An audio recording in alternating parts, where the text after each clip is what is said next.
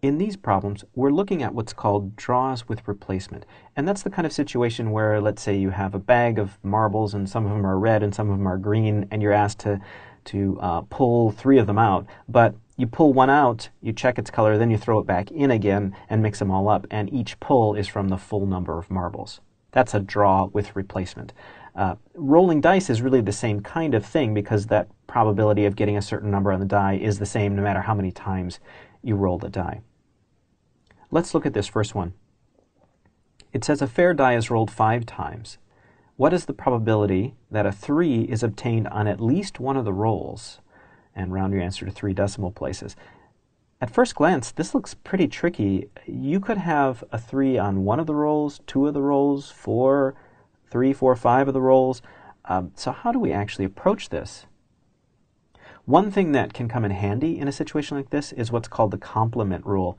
And if you can divide the probability of a situation into either one thing or another, then you can use the complement rule, which basically says that if it's not the one thing, then it's the other, which means that the probability of one of the things is 1 minus the probability of the other. So 1 minus the probability of whatever, I'm going to call it x, is the probability of the other half of this, I'm going to call it y. We can use that here because it's easier to think about the probability of not rolling any 3s.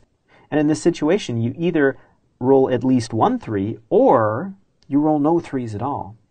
Well, what's the probability of rolling no 3s at all? The probability of rolling not a 3 on the first roll is 5 out of 6 because there are 6 sides on the die and only one of them is 3. So that's the probability of not rolling a 3 one time. If we want the probability of not rolling a 3 5 times, we're going to multiply this 5 times or just raise it to the 5th power. So this is the probability of not rolling any 3s at all in 5 rolls. We're going to use the complement rule now to go after the other part of this, which is rolling at least 1 3. And so this answer is just going to be 1 minus 5 over 6 to the 5th power. So let's go ahead and calculate that. I'll grab my calculator here. And what I get is about 0.598. All right, let's try another one. And this one is actually a little bit easier. It says a fair die is rolled 5 times.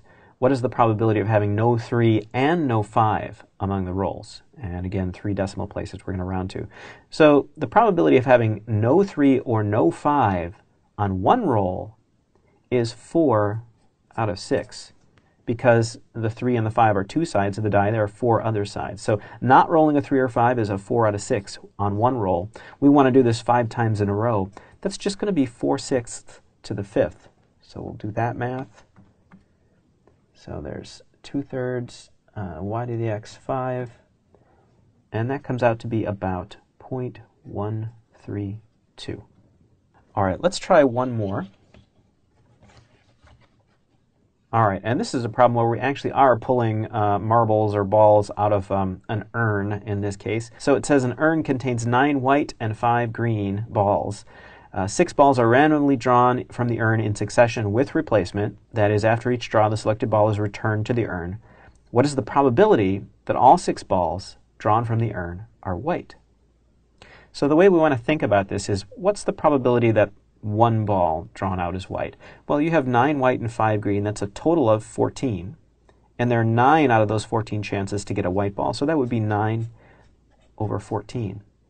And then since we're throwing that ball back in every time, we can just take this to the 6th power. So this should just be 9/14 to the 6th power. And I'm getting about 0.071.